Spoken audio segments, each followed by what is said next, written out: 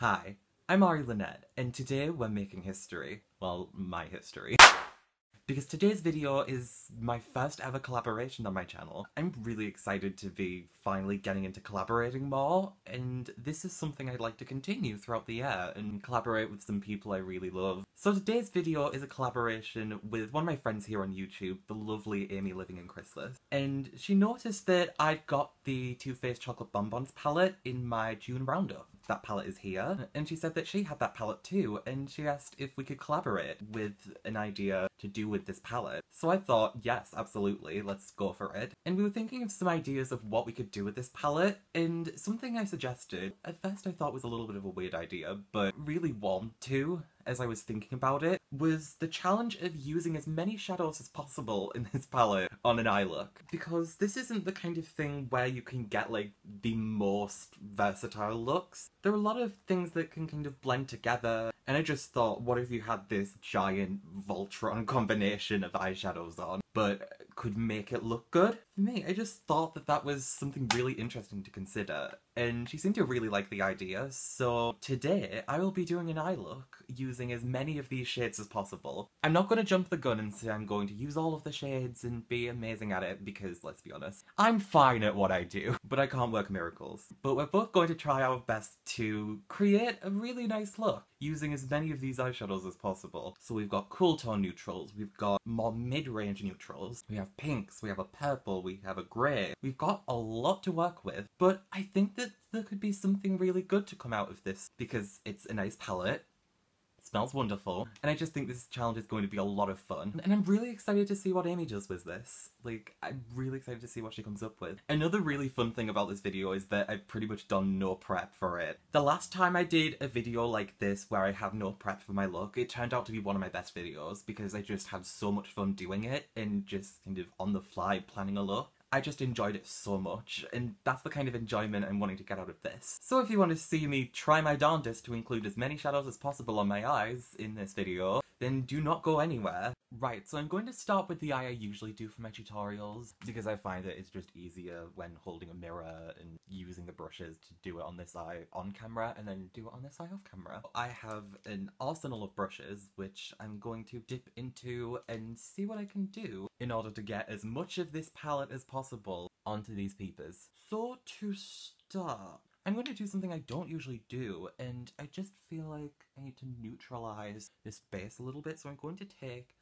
my first shade, which is this one, Cashew Chew, and I'm just going to really try and go over this and just create a nice, more neutral base.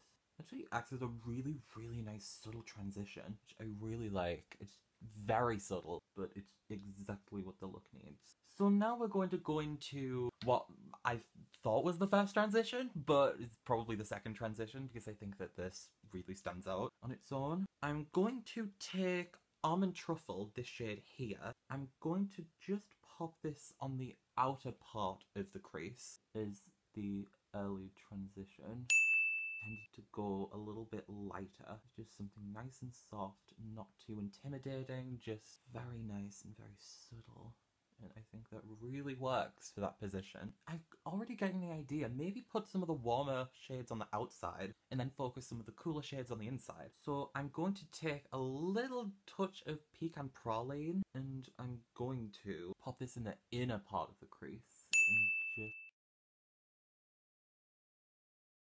I don't really know if that's done very much. Tiny bit more, maybe. Really fuse those together a little bit. And it's creating something not too shabby. I don't think it's the most exciting transition, but I mean, it's cool neutrals. There's only so much I'm going to get. I'm just really distracted by my highlight. I'm wearing the Collab Becky G Princessa highlight, and I really like how it's looking. So, out of the shades so far, we've used Almond Truffle, Cashew Chew, and Pecan Praline, and that's just for this upper transition, and we haven't even gone to the lower lash line yet. So next, I'm going to add Mocha here as the next transition. I'm going to take a slightly more detailed brush and just put this on the outer part of the lid. God, I really love that. And then I'm just going to blend over that a little bit. I needs a little bit more. My sister's been telling me to blend a lot, so I'm gonna follow her advice because she knows more than me. She should probably be the one with the YouTube channel, but that's besides the point. I am actually going to take a little bit of that same shade, Mocha, and just pop it with a smaller brush on the inner part. Like, this works really nicely in the crease. God, I really underestimated the power of this shade. I'm also going to go in with Bordeaux with that same smaller brush and take a tiny bit on the outer crease and just ever so slightly deepen it and just run that all through the crease lightly enough, but also so it's present. I don't know what is it with me today, but I just want to blend even more. So what's next? So we went in with Bordeaux. I'm going to deepen it up even more with this shade here, Malted. Going in with that same smaller brush, and I just want to take this. I know this is really good for deepening, so I'm going to start popping it here and just connecting it to the lid a little bit more, while also blending it in the crease, because there's still a lot of benefits to blending that in the crease. But I think this is just the start of really getting that onto the lid and just introducing a little bit of darkness and depth. I'm gonna pop it in here. It's like that one little trick I do because I like creating a very sharp contrast. I think it just works really nicely for a look like this. I don't want it to get too muddy. I'm a little concerned that it might be looking slightly too muddy. God, I'm really enjoying that. So probably the darkest out of the brown shades is this shimmer called Dark Truffle. And I'm going to really concentrate it on the inner parts of those junctions to the lid. I don't know why I'm going with like road terminology, but it just makes sense. You see like right here, it's just adding that little bit of depth. It's really pigmented, so it does a good job of it. It's almost a little bit too pigmented. Yeah, we're gonna need a little bit more blending.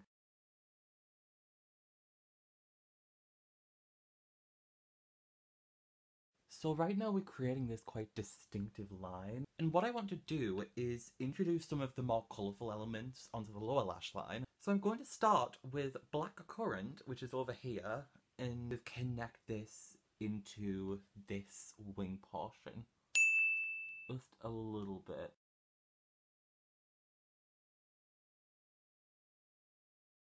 And it's just a little bit of subtle purple. I think it just works for what it is. Just a nice little touch of that purple. So far, this is actually turning out a lot less messy than I was expecting it to be, but we've still got a little bit to go. It could get worse. So, lower lash line, I am going to start off with Cotton Candy. Have a nice little pink moment, distributing this quite evenly across the lower lash line.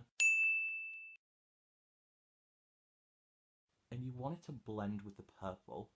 Really lay nicely, and I'm really loving how this is turning out. Now don't get me wrong, I like how this is turning out, but I think we could go a little bit brighter. So we are going to take this bright eye-catching pink called Totally Fetch. It's like one of the first colours you notice when you look in this palette. I'm going to take this on a smaller brush, and I'm going to put this closer to the lower lash line and just really concentrate this more. I do want to make sure I'm not blocking my face with the palette, but that's just a very strong touch. I almost think that it would have been better to have it going the other way around now, but I still think this is great. We've added those 2 pops of pink on this palette here, and we've added the purple, and I just think it's a really nice inclusion that isn't too brash, but it's got a little bit of jazz. You like jazz? So on the inner corner, I'm going to go in with Sprinkles here, which is quite neutral, but it just leans to more of a pink, peachier tone. So I think this will work really nicely on the inner corner. And just blend it into that existing pink.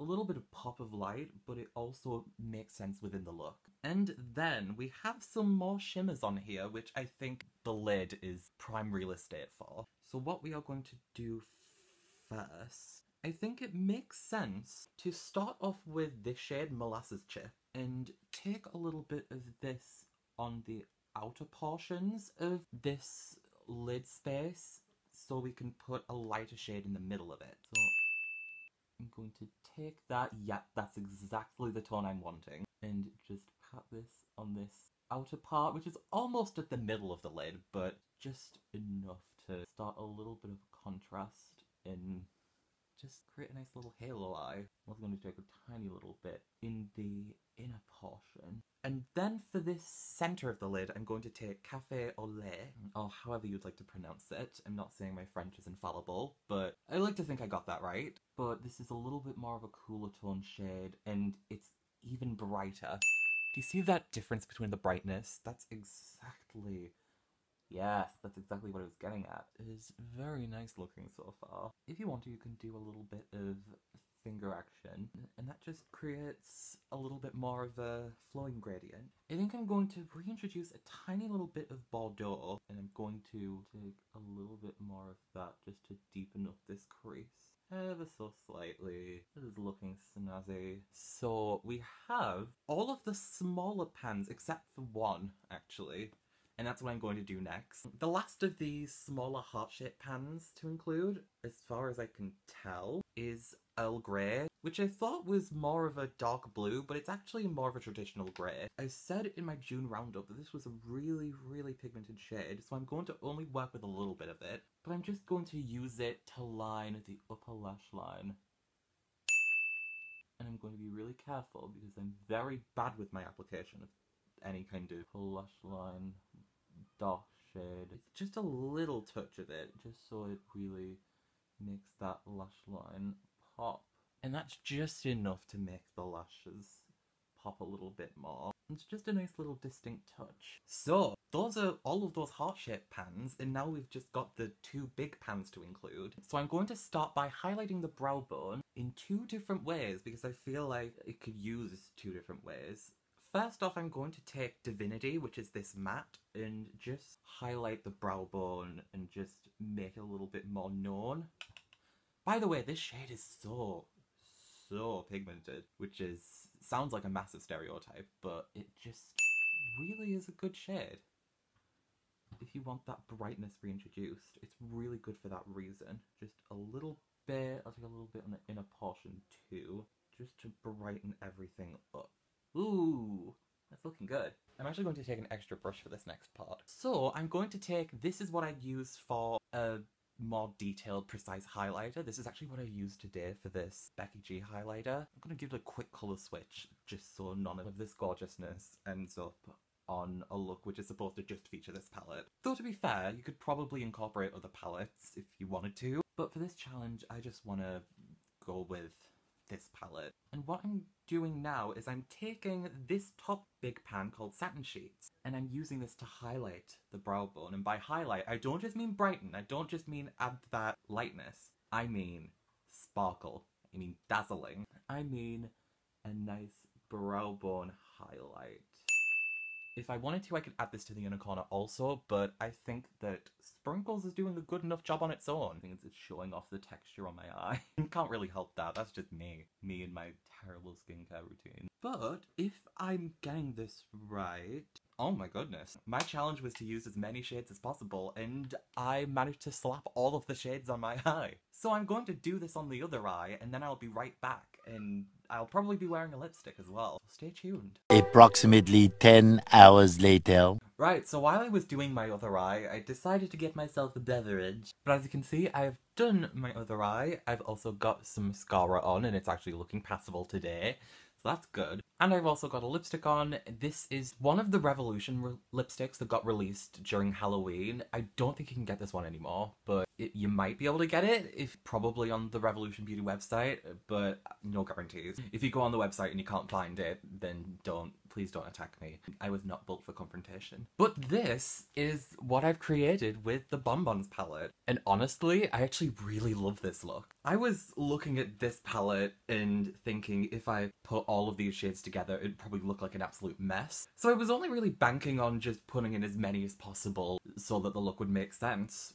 But lo and behold, I put on all of these shades and it's actually created something quite nice. I think because this palette does have such a close-knit colour scheme, that it's really focused on cool tones and more neutral tones, but it has those little expeditions into colour. It can create a quite cohesive look when you put all of those elements together. So I think that that's something quite beneficial about this palette. I doubt I'd be able to do something like this with some of my other palettes. As much as I love those palettes and I think they're amazing, I probably couldn't put all of those shades on my eyes. it would look like an absolute clown explosion, and not the good kind. But there you go. That is my using as many shadows in the palette challenge featuring the Too Faced Chocolate Bonbons palette. I can't wait to see what Amy did with this palette. So now that you've watched my video, make sure that you check out Amy's video on her channel, and I will leave that in the description because I'm sure she's created something really awesome with this palette, and then I'm sure we'll be discussing what we thought of each other's looks, and I can't wait to see what she's created. So if you would like to give something like this a go, feel free, because it's a lot of fun trying to put all of these shades